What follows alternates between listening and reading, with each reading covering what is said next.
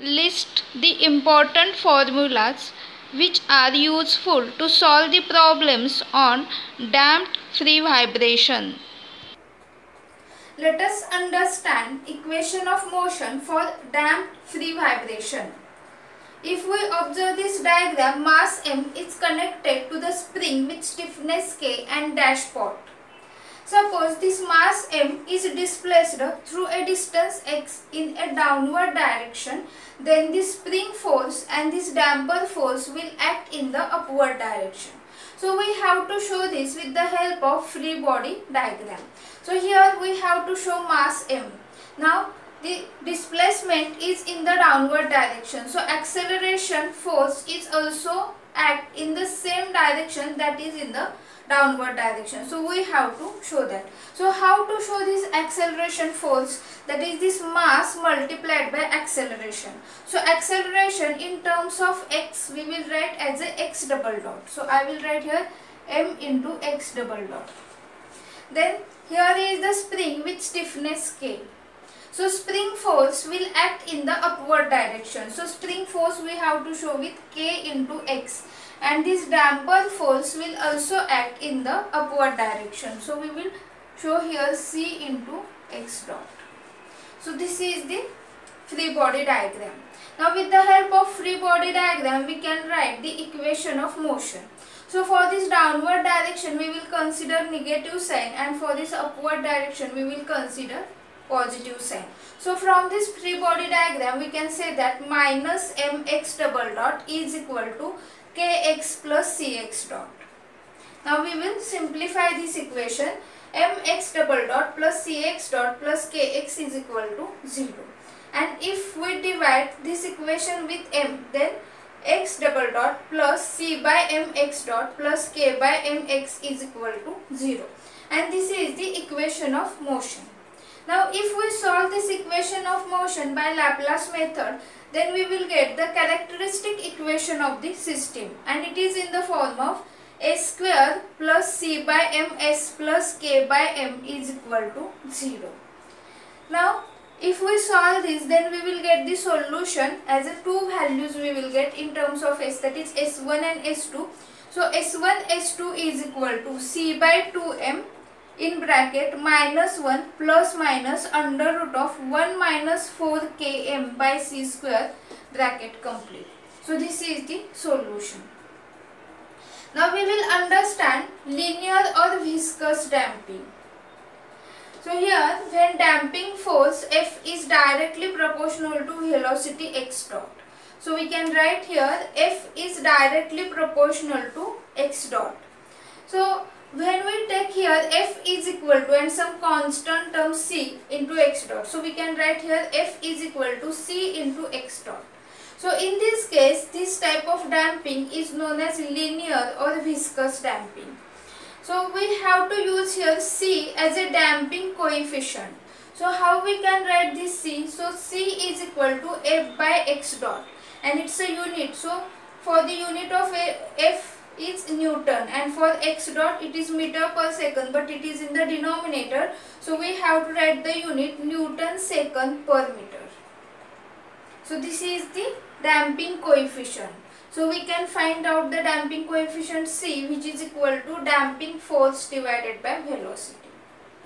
Now this is the equation for the linear motion. Now for the torsional motion we have to write Ct instead of c because of torsion. So Ct is equal to torque divided by theta dot. So theta dot is the angular velocity. So what is the unit? So for torque unit is Newton meter, and for theta dot unit is rad per second. So when we simplify that, we will get the unit Newton meter second per radians. So this is the values, this is the equations for the damping coefficient for linear system and damping coefficient for the torsional system. In solution S1 and S2, here is the term under root of 1 minus 4 km by c square, and when this term is equal to 0, in that case damping coefficient C is equal to critical damping coefficient Cc. So how to get this formula for Cc? So we have to show this under root of 1 minus 4 km by c square is equal to 0. So we can also write 1 minus 4 km by c square is equal to 0. So in this case, instead of c, we can write here cc, that is the critical damping coefficient. And when we simplify this, then we will get cc is equal to 2 under root of km. So this is the formula for linear system. And now for the torsional system, we can write cct. So here cc is having suffix t for the torsional system is equal to 2 under root of. Now instead of k, that is the spring stiffness k, we have to write kt, and instead of m we have to write I, that is the mass moment of inertia. So these two formulas used to find out the critical damping coefficient. Now we will move next, damping factor or damping ratio.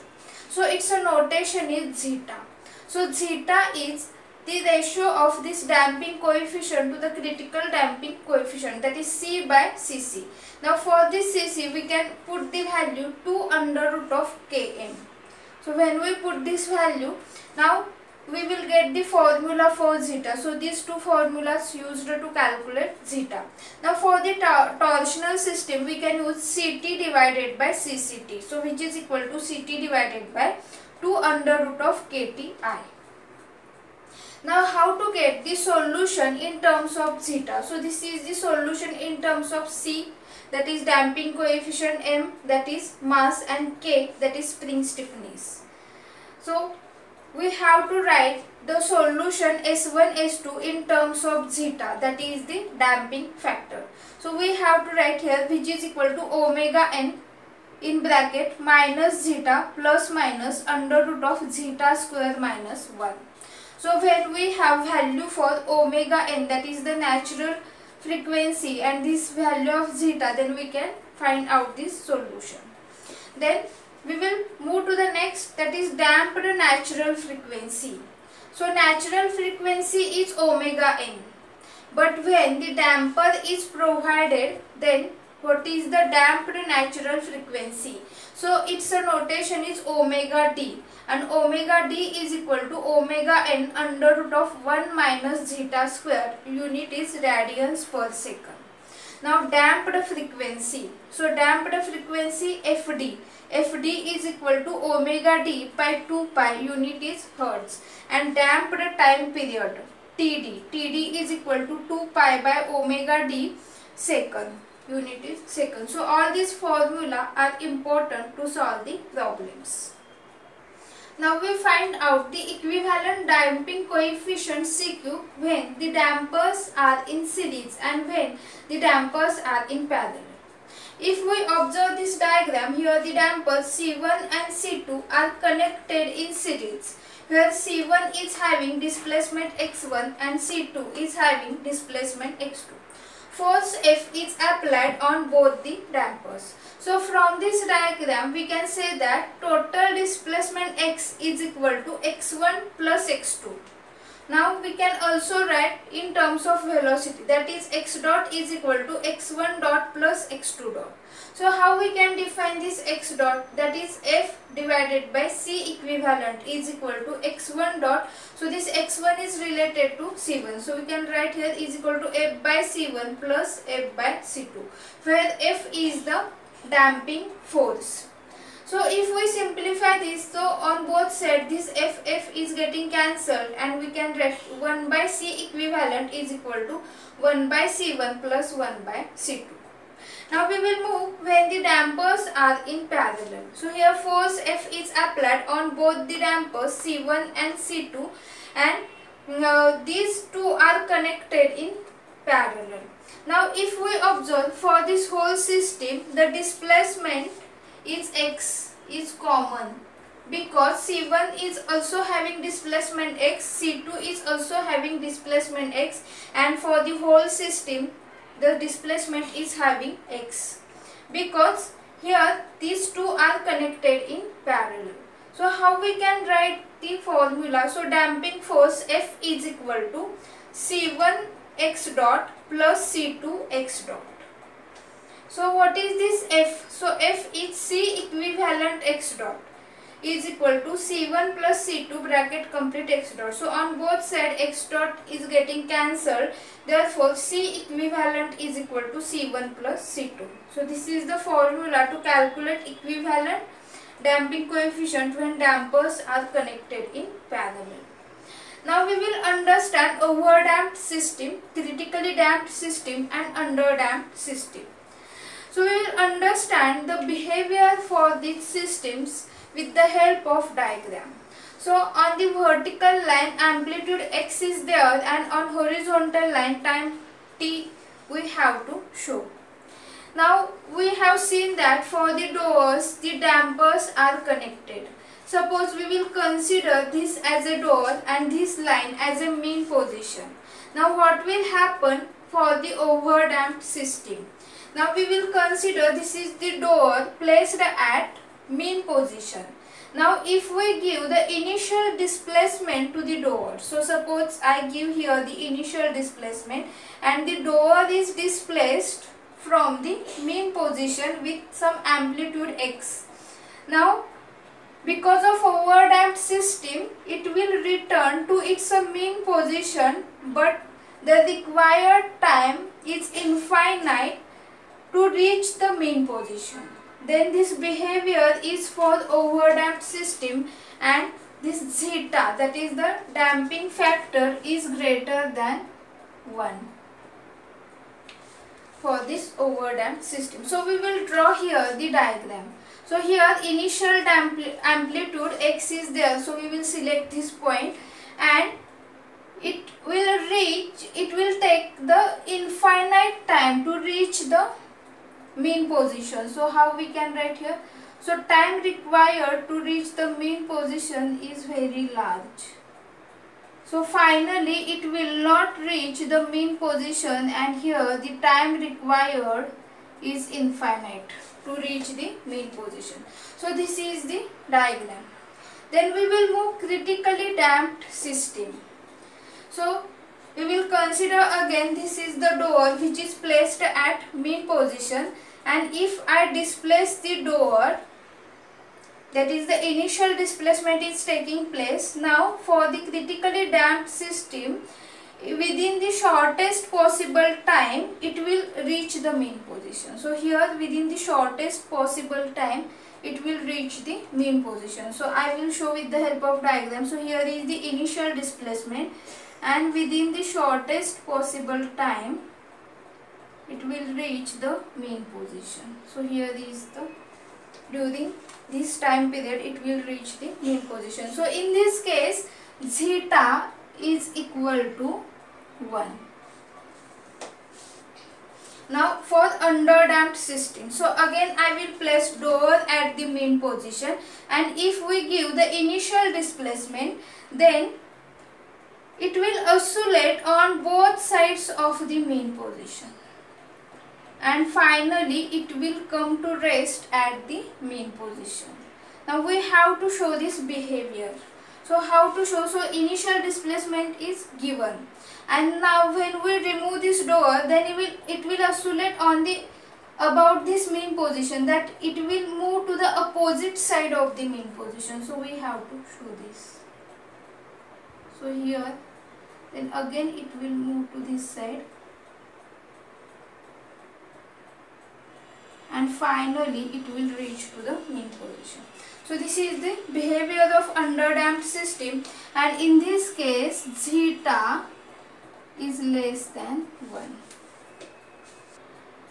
Let us understand the formula for logarithmic decrement or decay, which is applicable for underdamped system. So what is its definition? Natural logarithm of the ratio of any two successive amplitudes on the same side of the mean position. So we have to refer the diagram for underdamped system. So here on this vertical line we have to show amplitude, and on horizontal line we have to show the time period. So this is the underdamped system. So if we observe on horizontal line we have to write omega dt, where omega d is the natural frequency of the damped system. Now for the first amplitude we will take here as a x1. Now if we observe this definition, then we have to refer the amplitude on the same side of the mean position. So we will refer the amplitude on the upper side of the mean position. So here is the first amplitude is x1, second amplitude x2, third amplitude x3. So we have to take the ratio of any two successive amplitude. So we can take the ratio of x1 by x2 or x2 by x3 or x3 by x4 and so on. Now in the same way we have to show the time period. So for the first, if we observe here, the time is 0, and then after the completion of first cycle, so here at this point, suppose the cycle starts at this point, then this is the second point, that is the completion of the first cycle. There is time period T1. Then the completion of the second cycle is at this point. So at this end we have to take the time period T2. Now if we take the difference of any two time periods, that is T2 minus T1 or T3 minus T2, then we will get Td is equal to 2 pi by omega d. That is the time period of damped system is equal to 2 pi by omega d. Now with reference to this diagram, we can find out the value of delta. So this is the underdamped system. So equation of motion is small x is equal to capital X e raised to minus omega n zeta t sine of omega dt plus phi. But in case of maximum amplitude, this sine of omega dt plus phi is equal to 1. So for this ratio, we have to refer only first term, that is small x is equal to capital X e raised to minus omega n zeta t. Now as per the definition, we have to write logarithmic decrement delta is equal to log to the base e x1 by x2. So what is this x1? So if I put here 1, suffix 1, then we have to consider the time period of the at the end of first cycle, that is T1, that is capital X e raised to minus omega n zeta T1. And here for x2 we have to take capital X e raised to minus omega n zeta T2. Now x is getting cancelled because x is the maximum amplitude. So again log e to the base e. If we simplify this, we will take this denominator term in the numerator. So in here this minus omega n will become plus omega n. Minus omega n zeta T1 plus omega n zeta T2. So omega n zeta as a common term we will take outside the bracket, and inside the bracket T2 minus T1. Now here this log e to the base e term we can cancel, and we can simply write omega n zeta Td, because T2 minus T1 as per the diagram is Td, and Td is 2 pi by omega d. Now how we can define this omega d? So omega d is equal to omega n under root of 1 minus zeta square. So here this omega n and this omega n is getting cancelled because omega d is in the denominator. So we can simply write delta is equal to 2 pi zeta divided by under root of 1 minus zeta square. Suppose there are n number of amplitudes, that is x1, x2, x3 up to xn, then how to calculate this logarithmic decrement delta? So delta is equal to 1 divided by n minus 1 log to the base e in bracket x1 by xn. So n may be any number, that is n may be 12, 13, 15, 20. So we have to use this formula to calculate delta.